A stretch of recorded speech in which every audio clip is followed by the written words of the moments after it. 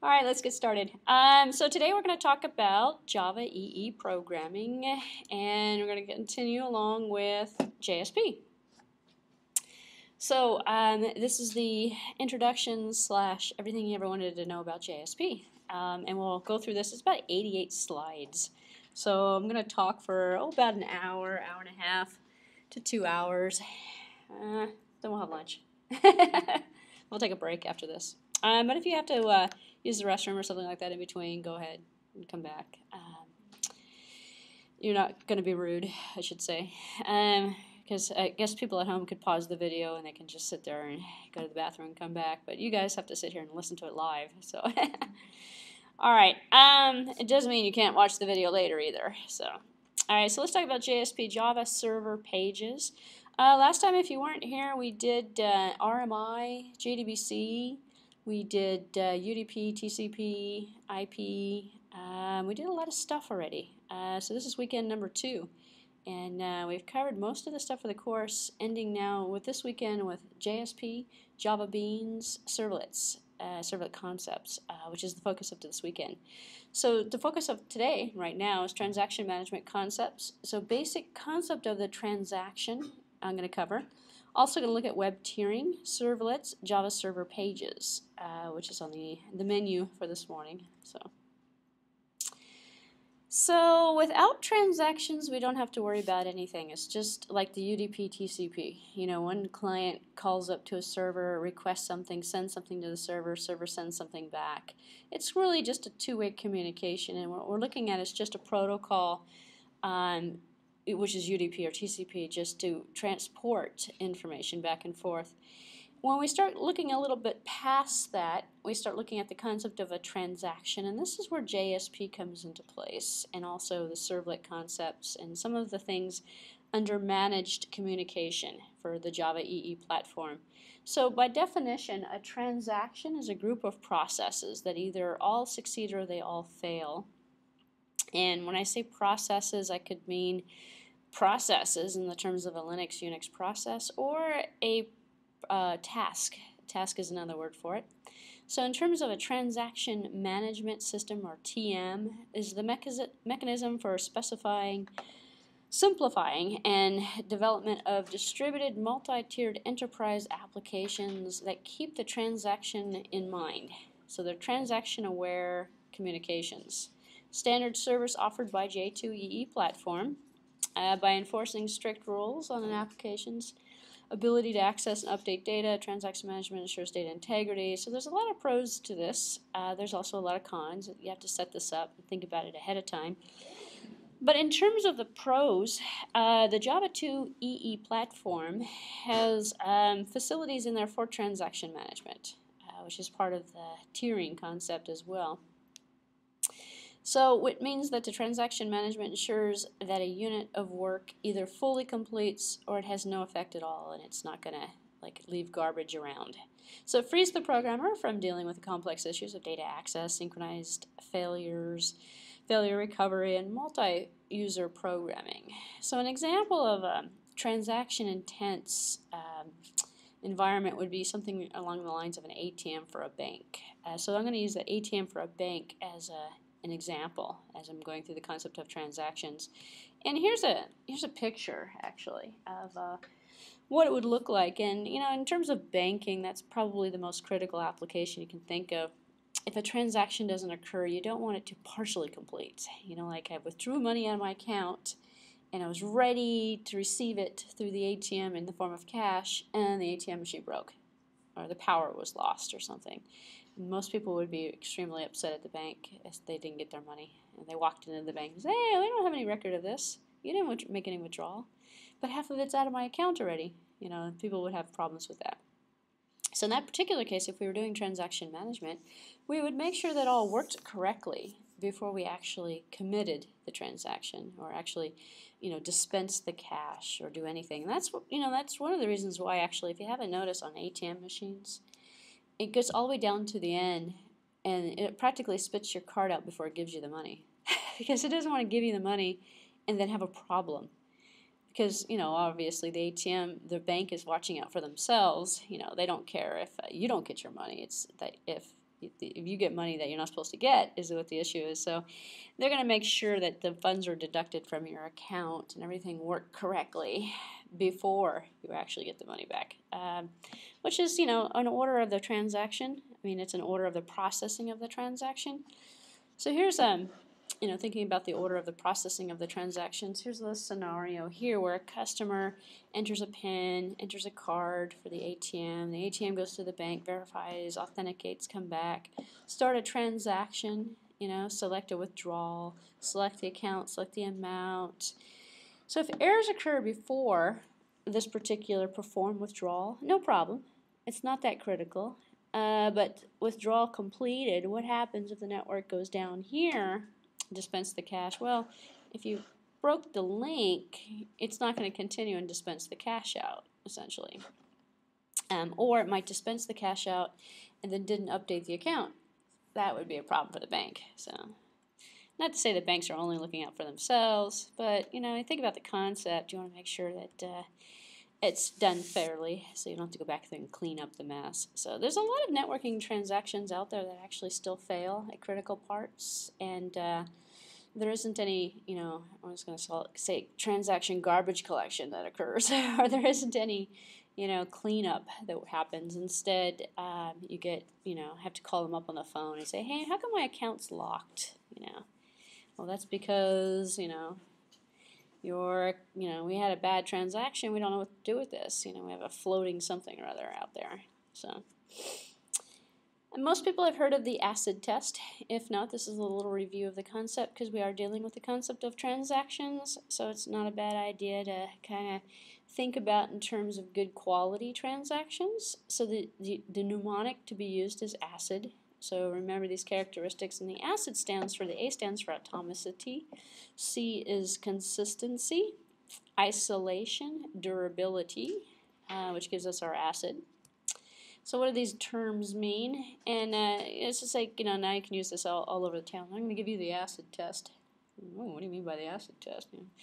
So it's a way of testing in terms of quality to make sure that your application is following, especially once you've designed it, these good transaction techniques. So atomicity, all of the distinct actions that appear to be a single atom or one unbreakable whole. So when you do a withdrawal from an ATM machine, it's like if we've seen in the previous slide here, a couple of different transactions going on, a couple of different tasks, I should say, that are part of this concept called the transaction. But this all seems to be one. You put the card in, you put the PIN in, you select what you want to do. It gives us like it's all part of one. And what are we doing? Well, we're withdrawing cash, or we're using the ATM. So that the all succeed or the all fail notion exists, which is the first kind of quality that we want to ensure in the application development. And if any of the operations fail, then the transaction must fail and everything must be reverted backwards, which is, not a bad thing to do in terms of fault recovery. Consistency. So a transaction must transition data from one consistent state to another, and preserving the data semantics and the referential integrity between the different states, also an important concept. So the system is a stable state before the transaction as well as after the transaction. So what we don't want to have is some system go through, perform something, and then figure out, oh, now that we've corrupted the data, now the before doesn't match the after and we can't reconcile. It's kind of like what happens when people's checkbooks get out of balance. There's no consistency in terms of what happened. And any temporary work or any transitory values are cleared away at the end of the transaction. Bookmarks, placeholders, locks on files, everything like that is cleaned up. It would be part of the consistency, which means you're retaining a consistent state from transaction to transaction. And one transaction doesn't make it so the next transaction is going to fail, or something of that nature. So in terms of the acid test, isolation, this transaction is isolated from all of the other transactions. This failure is isolated. Isolation means that the changes made to the data by a transaction are invisible to the other concurrent transactions that are occurring until the transaction commits. Isolation is kind of an interesting concept. Requires application design in terms of what's going on. In the old days, very, very, very long time ago, not possible today, but very, very long time ago, talking about ATMs again, you could get multiple ATM cards on the same account. Now, if you have noticed, if you have multiple cards, they have multiple different numbers on them. Because going back to the concept of a transaction and isolation, if you went, if you had two cards with the same number on the same account and you went to two different ATMs, you could simultaneously withdraw the same money twice without the bank knowing that, the money's not there for the second transaction. So let's say if you had $20 in the account and that's all you had in the account, you could, if you have isolation, which is occurring, and isolation does occur within the transactions, you could withdraw it. Now, the banks are pretty smart to that. Actually, that happened. If the timing was correct, you could do that. Now, each one of the cards has a different card number on it, so you can't mimic two simultaneous transactions. And not only that, but your account will be locked. So if you've ever had a problem with an ATM machine, you probably have noticed that your account automatically gets locked anyway. So kind of a security thing these days. But isolation basically makes it so they're living on an island of their own, and the transaction is going to occur regardless of what else is occurring at the same time. So hopefully it's not two withdrawals from the same account for the same amount at the same time. So anyway, it requires that several different concurrent transactions must produce the same result in the data as those of the transactions that would occur as if they were executed serially, one right after the other. So in reality, a system, whether it be an application server or a database, will be answering multiple requests in parallel simultaneously, and but they should be able to be serialized. So you should be able to go through and see which one happened first, which one happened second, third, and roll things back and fix things up, which is to be performed. So serialized means one is performed one at a time, queued up rather than assaulting the server all at once. So things actually do happen in serialized format, although they seem like they're happening parallel. So the theory behind it is the same transactions are fed to the server in the same order. It should reach the same ending state, hopefully, regardless of the order that those transactions occur. And that's the isolation part, the acid test. And then we have the D part, the durability. We committed the changes and they're permanent, and nothing is reversing it, and that the failures that occur after a commit cause no loss of damage or data, hopefully. So it implies that the data for all committed transactions can be recovered after a system or a media failure as well, in terms of the acid test. So transaction participants. So an application that uses transactions is called a transactional application. And so let's relate this back to J2EE for a minute. The transactional applications must consist of multiple servlets, JSP pages, and enterprise beans. So if you think of the concept of, and this is kind of a continuation of what I was talking about last time we met, about a month ago. Was it a month ago? I don't know. January? Oh yeah, it was a while ago. Okay, it was about a month ago. A little less than a month ago. And we were talking about the tiering, and we were talking about separating out responsibilities among different network components and the whole multi-tiering kind of environment. And I actually mentioned and talked about enterprise beans and the servlet components and the web server and the application server and the persistent server and all the little different pieces.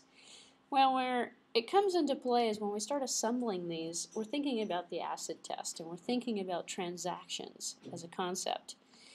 And so the transaction application consists of all of these multiple different servlets and all of these JSP pages and all of these enterprise beans that we're going to look at today in this weekend's lecture, all working together to form the transaction, essentially. And so we can have a transaction manager that keeps track of all of these different components for us to let us know if something has failed, replace a component that has failed as an example, or reroute the traffic or do something interesting.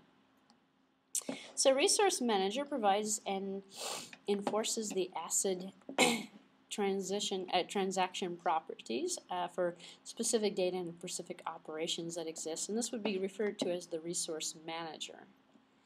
It's kind of like the RMI that I talked about last time, the remote method invocation technique, that there is a register, and the register keeps track of all of the remote objects, and he's kind of like the transaction manager, but he's not really he's doing object brokering. He's not really doing transaction management. But if we think of the concept of the transaction manager and we implement that, then we can break out all the functionality into a bunch of different components and not worry about single failures. We don't have to do like error checking or communication back and forth between the different tiers.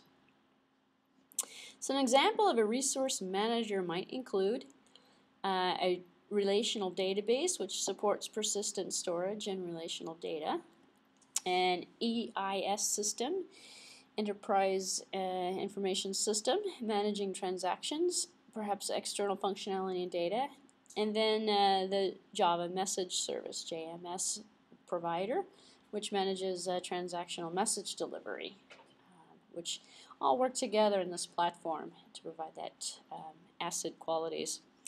So the transaction application accesses a resource manager through a transaction resource object. So we create a transaction resource object to manage the transactions. And for example, a JDBC Java SQL connection object is used to access a relational database. And that's actually considered a lightweight transaction manager. And we looked at JDBC last time.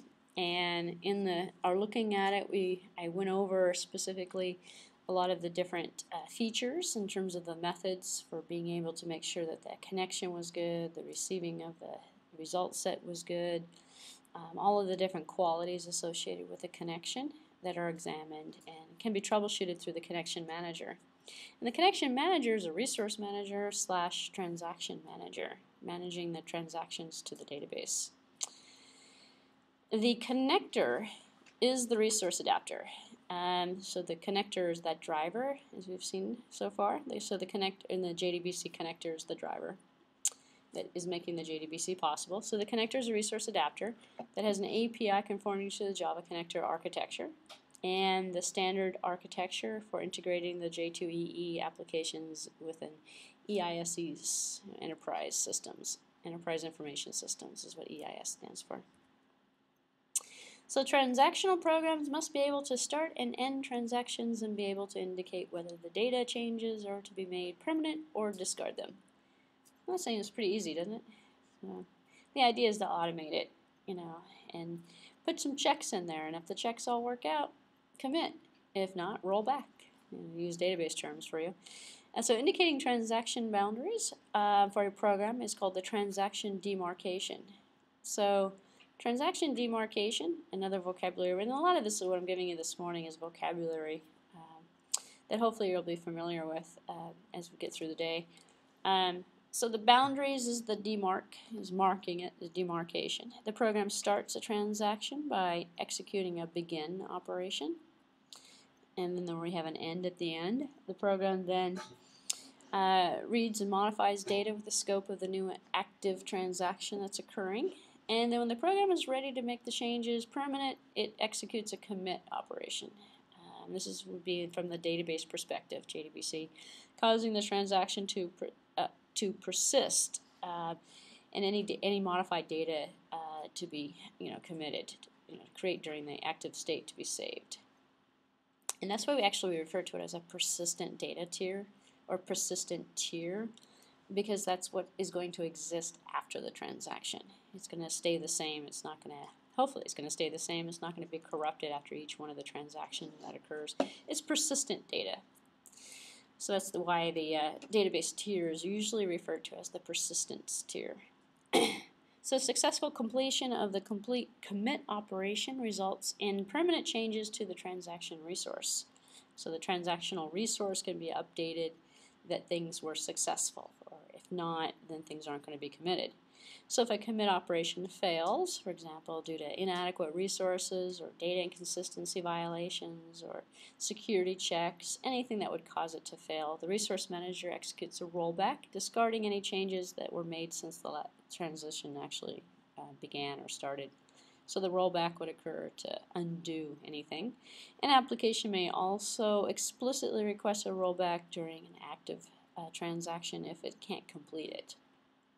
So, in terms of the transaction itself, it's complicated by distributed computing, if you think about it. Going back to the tiering, if we distribute everything out over multiple tiers, which means we're putting them out on either logical or physical devices, then we have distributed transactions.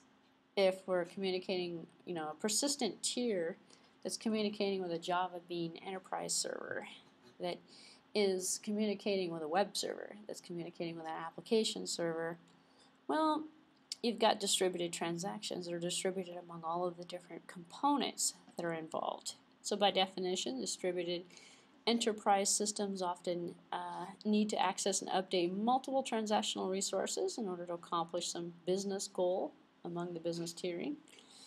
And the distributed transactions are more complex than non-distributed ones, obviously, because you have the network failures and you have all the different components that are involved. If everything were all on one computer, we would not be having this lecture. What would it matter? If everything was in one program, it doesn't really matter. You just do some error checking on the program. But if we distributed it out all over the place, we might have things like transactions that become issues or they're more complex in terms of transactions because of the latency of the network, the potential failures, one or more resource managers becoming unavailable, interoperability concerns, lost connections, down servers, all sorts of different things that might happen. So on a network, a failed transaction can be difficult to distinguish from one that is merely slow. Which is why a lot of things have timeouts in them. So if the database server doesn't respond within a certain amount of time, then you're going to come back and you're going to roll back something and you're not going to commit a withdrawal or something. So resource managers that do not know about each other cannot coordinate transactions or do anything themselves. So a transactional application could itself handle rollbacks, commit multiple different distributed resources, but only at a cost of a great deal of complexity, no reusable logic. So if everybody was thinking on their own, each one of these servers was basically a self-contained island of its own, and it was doing it, it would work just fine. However, there's no communication. You're taking away that distributed kind of transparency between the different computers. So a transaction context is the association of the transaction with the application component of the resource manager. It's referred to as the context of the transaction. And a transparent forwarding or a transaction content from one component to another or from one component to a resource manager is called a transaction content propagation. So we propagate the content of the transaction over multiple server units, or over multiple distributed parts. So let's talk about the transaction manager. So what I gave you up to this point is a lot of vocabulary, a lot of terminology. Some of you may have had it before from different contexts, but it all applies to the J2EE platform. And the center of it all is this transaction manager. And so the most common solution to the problem of coordinated and distributed transaction is to introduce this third participant. Why is it a third participant? Well, it's not the application, it's not the data. It's the transaction manager who's the middleman between the application and the data. And he's making sure that things are in sync correctly, that your account was updated before the money was given to you from an ATM perspective. So the transaction manager acts as the mediator between the application and the multiple resources that the application uses, whether it be a database, whether it be a file server, network, other network components. And at any time during the distributed transaction, transaction manager maintains the association between each one of the transactions, has to keep track of how many simultaneous transactions are occurring. Which might be a unique global ID per transaction, transaction 1, 2, 3. Application threads that might exist, any connections to resource managers, and things of that nature. Here's what it looks like if you wanted a picture. A lot of people like pictures. This is kind of blurry a little bit, but I'm not quite sure why. The resolution is kind of bad on my boxes that are blown up. So this is the distributed transaction participants. Up here we have the transaction manager who is communicating with the resource manager. And then we have the transactional application itself. So the application goes to the transaction manager. And this is the demarcation. This is the transaction demarcation when it goes over and asks the transaction manager for something. And then we actually could ask the resource manager, are the resources available? Is anybody else using it? And then we have protocols that go back and forth between the transaction manager and the resource manager. So that's really the big picture of how the middleman, the transaction manager, actually kind of fits into the picture. So one of the things that from a primitive Unix perspective, and a lot of this actually kind of breaks down to Unix thread processing. Think of the concept multiple threads working together are sort of like multiple transactions working together. And if you had two transactions going on, actually this is the interesting thing.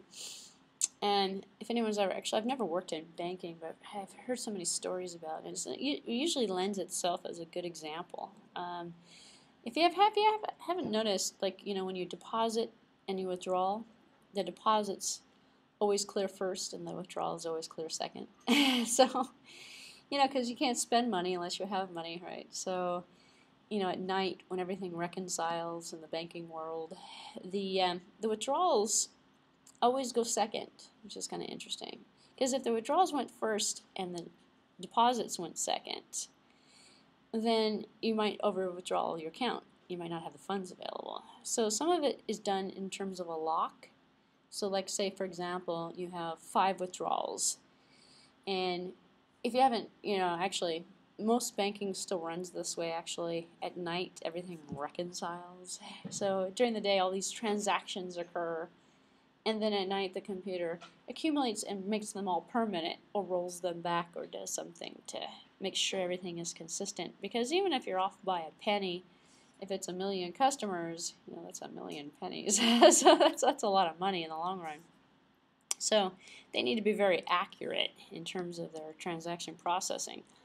So a lot of times things will lock. In fact, when you do a when you do a deposit during the day, it'll lock. And then say, well, how come it doesn't? Well, it clears at midnight.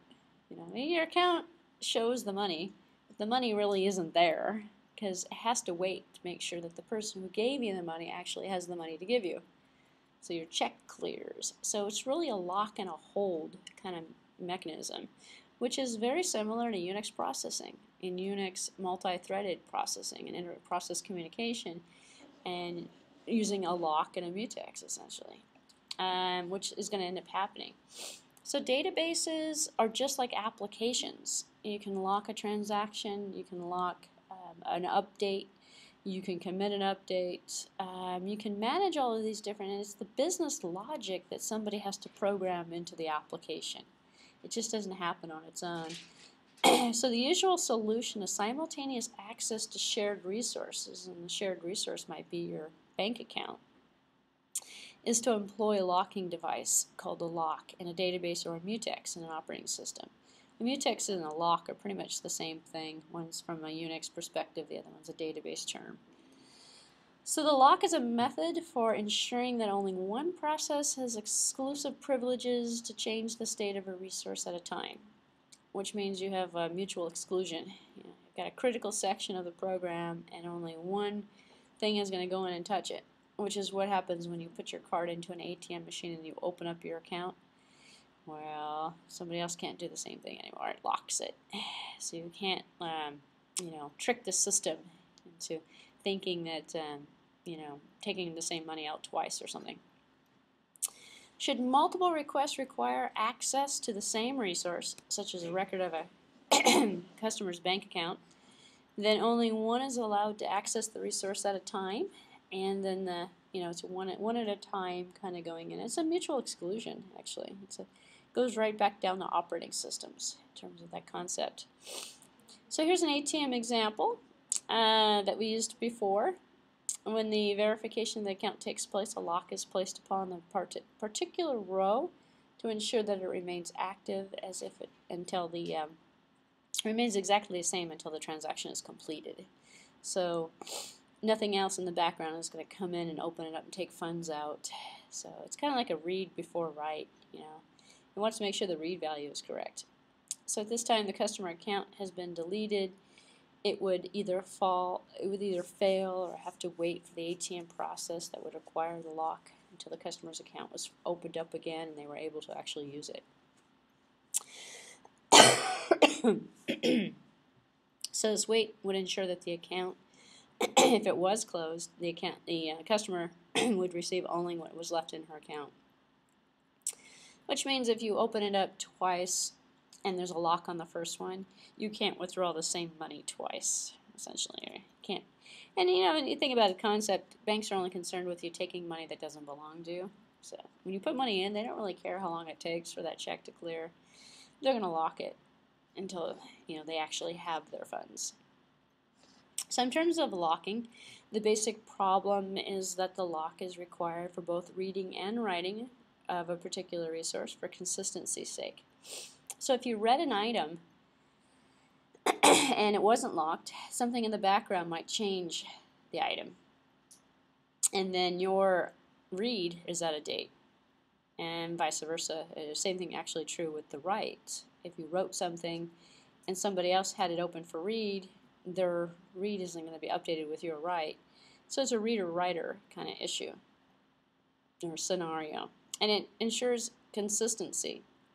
So you could possibly imagine what the locks actually end up having in terms of a side effect. Well, it causes latency. Slows everything down if it's locked. So things have to wait. And if we have serial transactions going on, one right after the other, it makes our transactions process a lot slower. So although we want to maintain the transaction concept, we don't want to slow the system down completely. So in the second process, if the first process were to open up and read something, the second process were to read a row from a database while it was in use, being modified by somebody else, it might not receive the accurate value.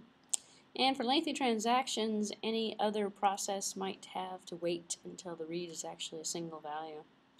Or, wait until something has been returned or locked or released, I should say, before it can actually open it up. So locking issues doesn't scale well.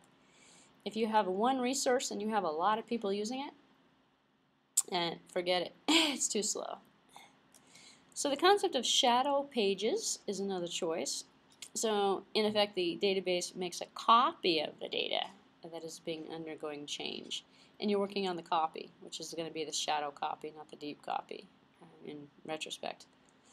So one copy of the data is the pre-transaction copy or the original copy, and then the other copy is the new copy, is the changed copy. So one copy is undergoing change.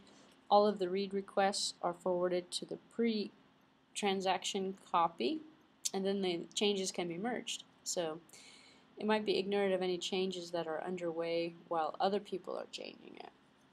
It's almost like when you take, actually this is a good example, if you take and you're in a company and you're all working on the same Word document and you pass the Word document around by email, everyone has a copy of it and people start making changes to it. Not like Google Docs or Google Docs, everybody's sharing one copy of it. So it's harder to reconcile all of the individual changes when everybody else has their own copy. So although nothing is locked, you can still work on it.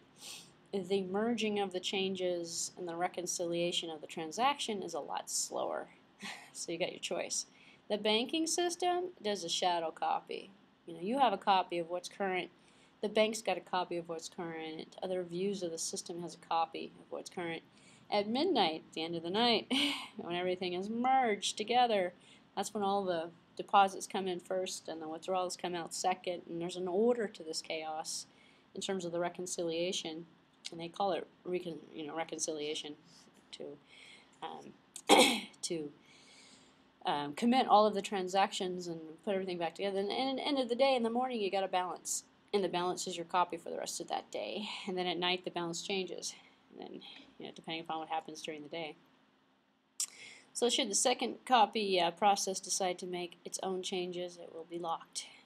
blocked by the lock and the shadow copy for the data that has to wait. So here's an example of the reader-writer scenario where you have writer number 1 and writer number 2 over here, reader number 1, reader number 2 over here, and assuming we have multiple transactions going on. Writer number 1 has a write request, goes to the resource manager, and what you're looking at in the middle is the middle man here, the resource manager. He says, I want to write something, and then the reader says, well, I want to read something. So he goes to the read, and it says, read fulfilled, write privilege granted. So the lock was created, now we have the write granted. And then the write command is given, and then let's say reader number 2 comes over here and it requests, so another read request. And then the read request is fulfilled from a shadow copy. So it's taking a copy of whatever happens to be the current state of stuff from the resource. And while the block is waiting, it goes over here and says, well, write complete here. And the resource manager is just orchestrating the how serial everything is, and which transaction is occurring before another, and which copy of the current state of the data is actually delivered. So this is really just, this slide is really just showing you the job of the resource manager in terms of how it fits into the big picture. Now, instead of and what we've been talking about is a one-phase kind of write. It's kind of a lock and a release, We can come up with a two-phase commit protocol where the resource manager does that do not know about don't know about each other, can't operate directly on distributed transactions if they're not aware about which everybody's doing. So transaction manager controls the transaction, indicates to a resource manager when and where to roll back or to commit based on the global state of the transaction. Transaction manager coordinates the transactions between the resource managers using a two-phase commit protocol. Basically 2 steps instead of 1 to commit it. Two-phase commit protocol provides the ACID property of transactions across multiple resources. So in the first phase of the two-phase commit, the transaction manager tells each resource to prepare to commit. I'm getting ready to change your data. So it comes in and says prepare. So perform all the operations for the commit and be ready either to make the change permanent or undo the changes. Meaning it takes everything it has and says, can I go ahead and apply these changes? And is it going to ruin the consistency or integrity of this resource? And that was the first request. And then the second request, after each resource manager responds, indicating whether or not to prepare the operation, whether or not it's going to be successful or not. Then in the second phase, if all prepared operations succeed, the transaction manager tells it to, okay, submit it. It's almost like doing a check first, which makes it the two-phase. So you go in and you ask the resource manager, can I make this change? And then the resource manager comes back and says, yeah, okay. And then you make the change. So it's 2 calls instead of 1. So just like make the change, make the change, make the change. Because what will end up happening, let's say if it comes back and says, no, you can't do that right now, because somebody else has the resource open, and then it'll stall. It'll take the transactions out of order. Because if you think about it, this is transaction processing. So if it has other transactions in a queue waiting and they're all asking, some of the other ones might be able to go first. As an example, the withdrawals and the deposits. If the withdrawal comes in, can I commit? Can I commit? The resource manager is going to say, no, no, no. We still got some deposits out there we need to reconcile. Otherwise, the end result isn't going to be right, perhaps. So, if we take the pluses and the minuses all together, we might end up charging the customer some overdraft fees because we considered all of their withdrawals before we considered any of their deposits. So, otherwise, a rollback, if a commit doesn't exist, a rollback is going to occur and indicates the transaction failed. Alright, so Java 2EE platform transactions supports a combination of servlets and JSP pages accessing multiple enterprise beans within a single transaction. This is where it all fits in together. So each component may acquire multiple connections to multiple resource managers And the TEE platform supports both programmatic and declarative transaction demarcation. So we can mark the component pieces as part of a particular transaction, check to see if they all worked, then commit or roll back depending upon what we're looking at. So the transaction management is transparent to the component and the application code. It's the resource manager in essence. So J2EE application server implements the necessary low-level transaction protocols, such as interactions between the transaction manager and resource managers and distributed two-phase commit protocol. So it does it for us, so we don't actually have to think of any of these manual concepts. And it requires only support for so-called flat transactions, which cannot have any children or nested transactions. And that's the interesting component. So a transaction is a transaction, but what if a transaction has a sub-transaction part of it? It's really hard to control sub-transactions. So if you break everything out into a flat level, it means everything is considered of an equal participant in the transaction.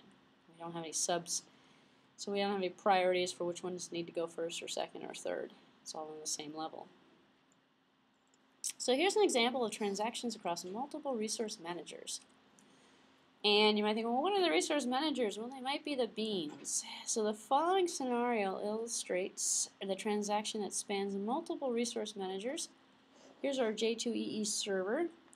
We have our client that connects, and then we have this transaction here. And the transaction could be the database, the name, service, the EIS, enterprise environment. We could have, and these are application servers perhaps, we have bean X, Y, and Z. So we create, and what is a bean? It's a Java program, and it rides on the server, and it acts like the transition manager. It's in charge of a particular resource. And we looked at this actually when we looked at JDBC already in terms of the database connectivity. If we have a bean out here, then the bean connects to the database. The bean is actually its responsibility in terms of the management of that resource is to manage not only the connection, but the state of the database, any updates that are going on. And the client doesn't work directly with the database. Instead, the client goes to the bean or to a web server that goes to the bean that goes to the database. So we tier it off, and then we can make sure that we have the correct control over the resource. So client invokes a method on enterprise bean X. This is enterprise bean X. Client comes in, and let's say client, and this is where all these technologies fit together a little bit. Let's say this is an RMI connection. It could be. Or let's say it's on some other middleware. Doesn't really matter what it is. Client's coming in, and the client is requesting a service from bean X. Bean X accesses database A using a JDBC connection. That's what we've seen so far, actually, in terms of that connectivity. Actually, we used JDBC when we went directly to the database. We didn't go through a bean, but we could very well have made it go through a bean. Actually, we could create the JDBC connection on the bean, which is how it should work, and then our application just calls the remote object. That's the bean that goes and connects to the database. It uses the connector driver.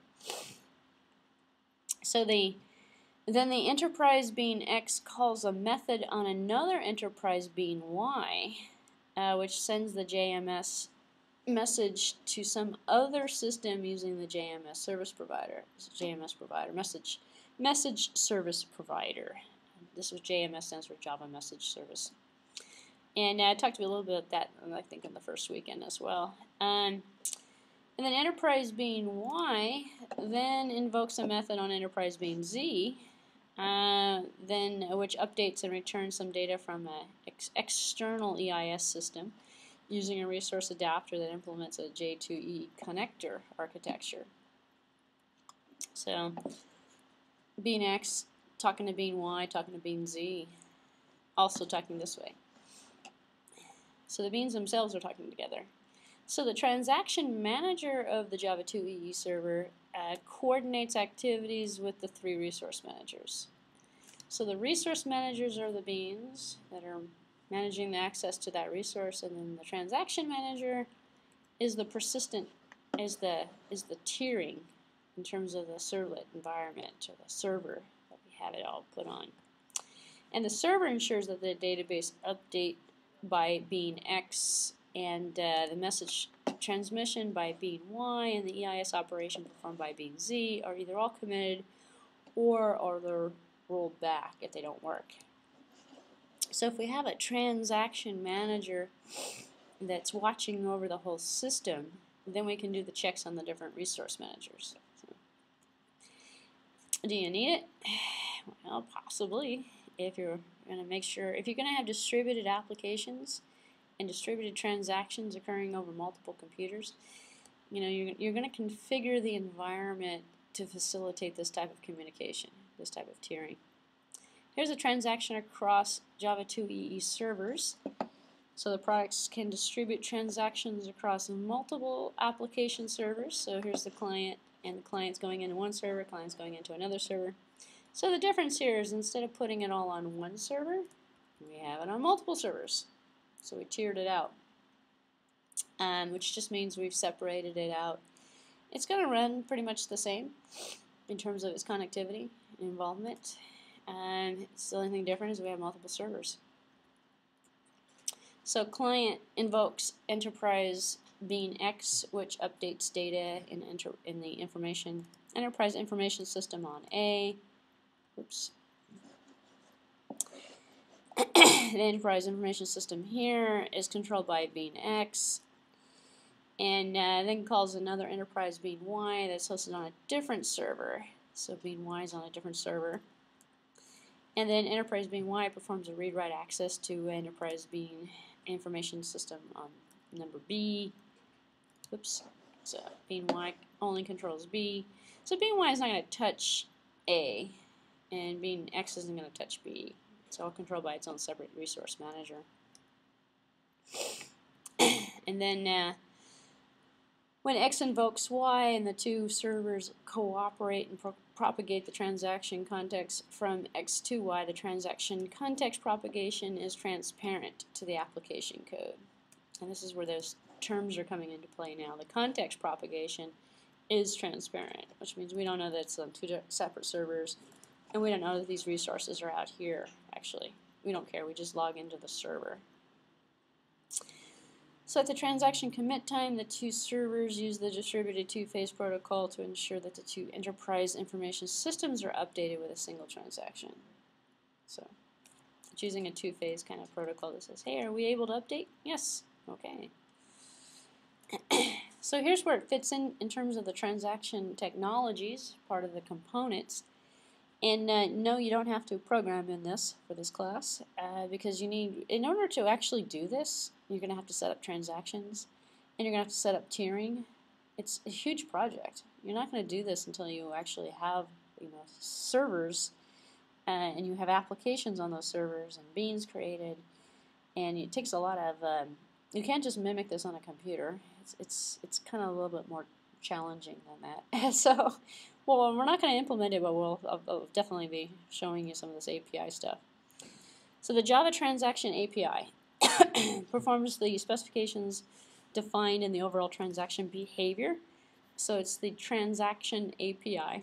It's part of the EE, or short for GTA, Java Transaction API. Specifies, defines, and contracts between the application servers, the resource managers, and the transaction managers. So we configure the API to perform the transaction management between all of the different components. So it defines requirements for the transaction management and the runtime environment. So it specifies standard Java interfaces between a transaction manager and the distributed application participants that it's trying to coordinate: applications, application servers, resource managers. Defines the interfaces that will let the applications, the application servers, everybody else participate regardless of their implementations. So they all can be implemented using, well, it's all going to be in Java, but it's going to be in, you know, multiple different types of technologies. It's implementation independent. The transaction manager API is going to essentially, you know, be a blanket, actually act sort of like middleware to all of it. So the transaction is managed and coordinated by this particular API, and it spans multiple components, enterprise information systems, and it propagates automatically between components to access components within the transactions themselves. And here's an example on the bottom of the screen. For example, a J2EE transaction may comprise of a servlet or JSP page accessing multiple enterprise beans, some of which access one or more resource managers. So what exactly it's managing is unknown. I mean, it's not unknown, but it's not like a pre-configuration. It's not like RMI where we can load a registry, load a interface, load the objects, connect to the objects. It depends on what you're doing actually. It depends on what you have loaded and what services and beans you're using as to what the transaction manager is actually going to be taking care of. So the GTA, the Java Transaction API, begins either explicitly in the code or implicitly by an enterprise Java Bean server. So it can be started automatically, or you can actually call it, make an instance of the object in your source code, and manually configure the object to take care of these transactions. And it's just basically managing. I mean, it's a manager. It's managing the different states of the applications. So the component can explicitly begin a JTA transaction using the interface, and here's the interface for it right here, Java X transaction. So the main benefit of using the transaction is the ability to combine multiple components of enterprise information system access into one single transaction with little programming effort. Actually, it's almost as much effort as JDBC, which is not very much effort. So the platform itself propagates transactions between multiple components and enterprise information systems with no additional programming effort, essentially. We just create an object and we call it the transaction object. Well, it is an object. It's going to be an instance of a transaction. And then we add components to the object, and the transaction can be managed. So client tier transactions, because we were talking about so far server tier transactions. So the J2EE platform does not require transaction support in applets and application clients. Though, like distributed transactions, J2EE products might choose to provide this capability for added value. This is all done on the server, long story short. If you wanted to, no one uses applets anymore anyway, but back when applets were popular, if you wanted to, you had to manually incorporate the applet control into the transaction manager. It wasn't actually, something that was going to be provided automatically. So you manually connected it in terms of the support for the transaction. To ensure portability, applets, application clients should delegate transactional work to enterprise beans. Let them do it on the server, either directly or by way of the web tier. Make a bean function out of it. And bean function are just small little, I don't know why they call them beans. I guess because they're small little Java programs. They're just like Java applications, but they're beans. People get caught up on the terminology. I don't know how to create a bean. Looks and acts like a regular Java program. It is a Java program. So it's called a bean because it's so small and it acts like a resource manager. It's the terminology. So web tier transaction guidelines. We know about the web tier from last time. Servlets and JSP pages in a two-tiered application can access enterprise information systems within the scope of the JTA transaction. And the servlets and the JSP pages support only programmatic transaction demarcation, meaning it's done inside of the source code for the programs, and it's done programmatically. There's no resource manager / transaction manager that is being supported outside of the Java programs themselves. A servlet or a JSP page can use the Java name, look at the JNDI to look up and I have some more information on that in a few minutes, to look up the user transaction object using a standard defined name, and that's going to be from the user transaction object, and then use the user transaction interface to demarcate the transactions. So we can look up the object, find it, and then use the object's transaction object functionality to create the demarcation. Here's an example that illustrates the use of the J2EE user transaction interface. What we're doing, we're just creating a user transaction object instance, UT, and it's going to be looking up from the Java naming system. Don't be concerned with the source code, and as I mentioned already, you don't have to program using this. For this course, we don't have any programs that require you to create a transaction manager. It would be kind of hard to come up with an assignment for it. So, Enterprise Java Bean Tier Transactions. Let's talk a little bit more about those beans. Enterprise beans offer two types of transaction demarcation: bean managed and container managed. So this gets kind of hairy after a while, but now we're familiar with the word bean. Hopefully, small Java program. You throw a bunch of beans in a coffee jar, coffee can, and that's a container. Holds all the beans, right? You know, who goes to the store and buys one Java bean at a time? Actually, you can buy one piece of coffee bean at a time. Kind of stupid. Usually you take a scoop and you get a lot of beans and you throw them in a plastic bag or something, and you get a container of beans, which is kind of like what you're doing in Java. This parallel is identical. Instead of having just one bean on an island of its own out there working with a JDBC server or something like that, we create containers of beans. We stick all the beans in the container. And then we have the container that we can wrap support around, load the container, unload the container, swap the container with another container, and then deal with the beans as a kind of a whole lot of beans all together instead of each bean individually, which is the same parallel as coffee beans, actually. So we have container managed beans instead of bean managed beans. In a container managed transaction demarcation, we have 6 different transactions or attributes that can occur, whether it's required, requires new, not supported, supports, mandatory, and never. We have no container managed, it would be never.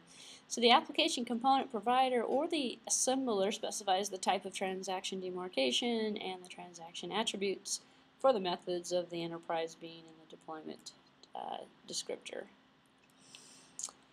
So the enterprise bean itself, in terms of the transaction demarcation, uses this API here, user transaction, the same one we saw before, part of transaction, interface to explicitly demark transaction boundaries.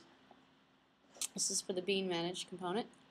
Session beans and message driven beans can choose to use bean managed demarcation. And entity beans must always use container managed transaction demarcation. So entity beans are going to be a part of the Servlet environment, and if you're going to load them all up together, then you're gonna put them in a container. So bean managed transactions, the following pseudocode illustrates the kind of fine-grained control that you can obtain with a bean managed transaction. By checking various different conditions, the pseudocode decides whether to stop or to start different transactions with business methods. So it's just going to look at it, an example, begin the transaction, update table A. If some condition exists, then commit the transaction. If not, don't do it.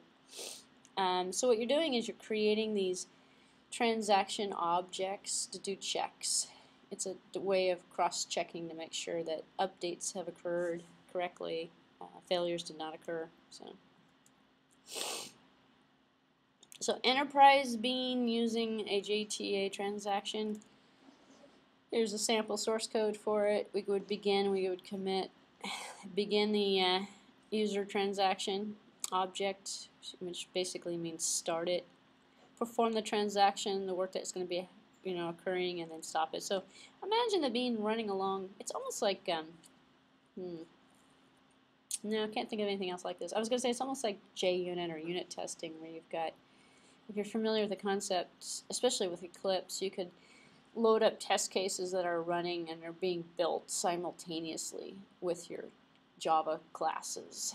And you can run them, and you can run the program simultaneously, sort of, but not really. Still manual. This is more automatic. So it's not really that good of a parallel, but it's very similar.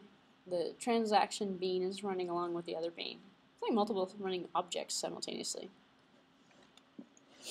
So the user transaction interface is used the same way as the Java Enterprise Java Bean tier as in the web tier, except that the reference is to the interface is obtained by calling the context get user transaction instead of by way of the name lookup through the server.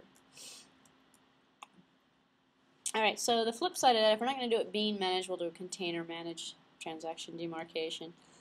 And so that the messages have, the container manages the transaction boundaries of the enterprise bean. That uses a container managed approach. So the transaction or attributes of an enterprise bean method determines the method's transactional semantics, determines the behavior of the enterprise bean container must provide when the method is called. So the behavior that's supposed to occur upon method invocation, and transaction attributes are associated with the enterprise bean methods of the bean's deployment descriptor. So it's done per container. As an example, with a new, if a method has a transaction attribute requires new, then the enterprise bean container begins the new transaction API transaction object every time this method is called and attempts to commit the transaction before the method returns, because it requires a new one, so it calls it, brings it up. So you're explicitly specifying when the bean is actually going to be used and what methods are actually going to be called. So the same transaction attribute can be specified for all of the different methods inside of the enterprise bean, or different attributes can be specified for each one of the methods of the beans. So you can customize it per bean, is what this is saying, inside of the container. So in the container managed demarcation, an enterprise bean has some control over the transaction. So as an example, the enterprise bean can choose to roll back a transaction stated by the container using the method set rollback only on the session context, entity context, or the message-driven context object. So the bean itself has a mind, it can think, and it can decide when it's going to roll back something. Benefits of using container managed transaction demarcation. Alright, so the benefits. The transaction behavior of the enterprise bean is specifically declarative instead of programmatically. So in the other bean managed, it was inside of the bean code. We're programming it in. In the container, we're doing it from the outside and just controlling multiple beans. So it frees the application component provider from writing transaction demarcation code in the component. We don't have to do it in the component. So it's less error prone because the container handles transaction demarcation automatically. So we don't have to explicitly call it. And it is easier to compose multiple enterprise beans to perform a certain task with specific transaction behavior. So an application assembler that understands the application can customize the transaction attributes and deployment descriptors without any code modification. So transaction attributes. And don't worry if it's starting to get a little dry, it does get dry.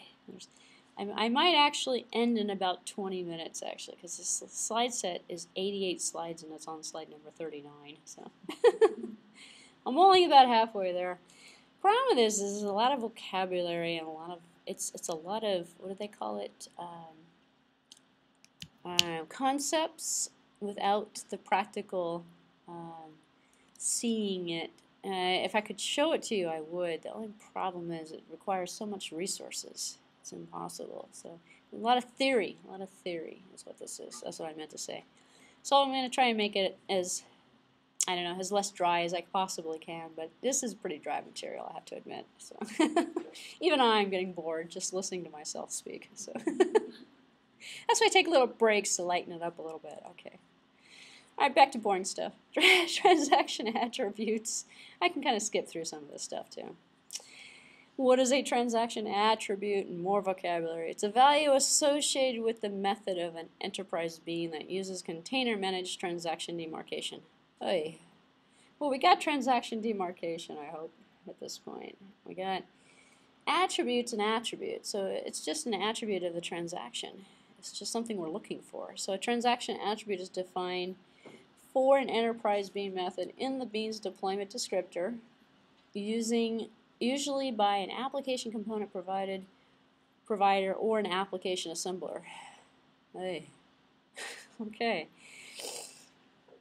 The transaction attribute controls how the bean container demarcates the transaction. Okay, so we're just basically setting the blueprint, the template, the attributes, the information that we're going to be looking for per the bean activity, and we're giving it to the manager, transaction manager from a container level. In most cases, all methods of the enterprise bean will have the same transaction attribute. Otherwise, you're really nitpicking if you go down with each method having a different transaction attribute. So here are some of the transaction attributes to put this into perspective, and some of the settings that are associated with it. Required. Well, we've actually seen required new a few minutes ago, but required uses the default transaction attribute to ensure that the methods are invoked within the transaction API transaction. Causes the enterprise bean to use existing transactional context if it exists, or to create one if it doesn't exist. Basically, it says it has to run with the transaction, the J2EE, otherwise it's not going to run. It's required. Required new means a new instance of it. So used when the result of the method must be committed regardless of whether the caller's transaction succeeds. And then logging is a good example. Logging would basically tell us what's going on. Supports. Another attribute uses the method that used for methods that either do not change the database or update automatically, and it does not matter if the updates occur in a transaction. Okay. Mandatory, used when the method absolutely requires an existing transaction. Can't get away without it. Never. Used to ensure that your transactional client does not access methods that are not capable of participating in the transaction. Not supported. Used when the enterprise bean access resource manager that neither does not support external transaction demarcation or not supported by J2EE. Alright, so here's an example of some live source code for you. Not that this is going to be any less dry than the material itself, but here's the University Registrar session bean example. And if you remember when I was going over the RMI, we did the Ask the Registrar program, and the Ask the Registrar program was using an RMI routine, did not contain any transaction management, did not contain any bean technology, didn't do anything. So if we add a little bit more and put a session bean on there, the session bean is keeping track of the current transaction, and it is the session. It's actually the same thing that we use in terms of web programming, session content. Keeps track of environment variables, keeps track of username, passwords, stuff like that. So we can get the university name up here, get the reference. We can start the transaction. If it fails, then we can throw an exception on the Java bean and say, hey, transaction failed. So here's what the source code actually sort of looks like if we put it together. Transaction, object appear, user transaction, create a new instance of this object, run the begin on the object, perform the transaction itself, and then we have transaction.commit, transaction.rollback if it didn't work. So it kind of puts the pieces of the material into perspective a little bit in terms of what it is you're doing. And imagine you're just building an object to keep track of the transaction, and you're committing and you're rolling back, essentially, just the same way as you would manually do it on a database in a database session. But usually the programmer itself has to, figure out how to do that. Usually when you're working with a database, you're manually typing in commit or rollback or something of that nature. Alright, so this is a really good stopping point actually, because the next part of this lecture is going to move on to web tiering and servlets. So what I just gave you was an overview of the Java Transaction API, which you do not have to implement. If you want some more information, I believe this list Actually, let me just test it real quick. Java transaction architecture spec. It should bring it up, and it does. Look at that. So if you click on that link in the lecture, and you can come up here and you can read all about the transaction API, J2EE, and more than you'll ever want to know about it. So don't necessarily be concerned with. Let me see if I can get back to that lecture. Oops, wrong one. And don't be concerned with not knowing all the intricate details about this API. What you want to get out of this lecture, and the thing to remember, is the vocabulary, because the vocabulary is pretty consistent among other technologies of the same sort.